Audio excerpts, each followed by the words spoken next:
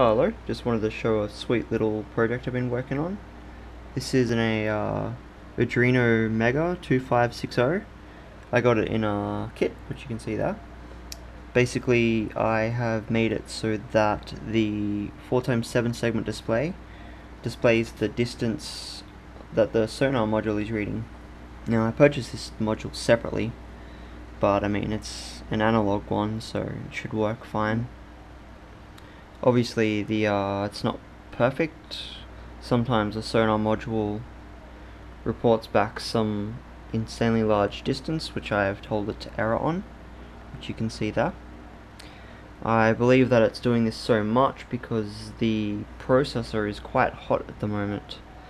Because where I am, it's something like 35 degrees, 40 degrees, so the processor can't cool down quick enough. Anyway, that's just my guess. I'll upload the source code for this so you can play with it yourself if you like.